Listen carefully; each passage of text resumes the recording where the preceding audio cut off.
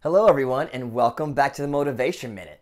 I'm so excited to share with you that we're starting a 5-part series this week on the word courage, called The Courage to Be Courageous. Each day we're going to deliver a brand new way that courage can be applied to your daily life. I hope you'll enjoy it, so don't forget to stop back by. Here's part 1 today.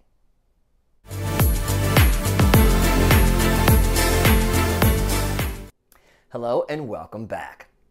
The power or courage to say no. Now, no is one of the most powerful words in our English vocabulary, yet it's very seldom used properly.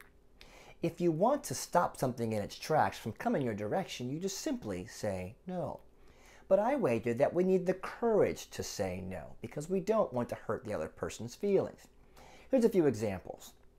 Maybe it's the coworker who's brought you another task or responsibility onto your day, but your plate is already full. You have to be able to simply say, no, I can't take that on. But it takes a little bit of courage because you don't want to disappoint that person. Maybe it's the spouse or loved one that you're having a relationship issue and they want to take you to one direction, but you want to go another. You have to simply say no. I know it's hard, but it takes courage to be able to stand up for yourself and simply say no. The courage to say no can be difficult, but it will give you the control you need over your time, your money, your resources, even your emotions. Learn to say no. It will bring you back your power. Hope that helps someone today. Put your thoughts in the comments below. Hope to hear from you soon. Take care.